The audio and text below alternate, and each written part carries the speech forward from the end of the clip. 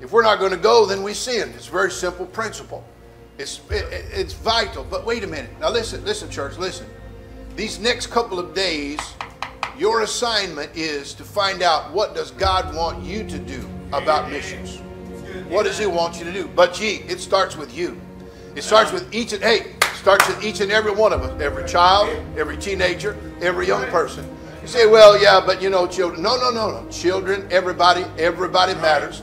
And it's essential that each and every one of us get a hold of God this week, and God gets a hold of us as to what we're supposed to do. If you stop to think about it, it costs $1 to save a soul.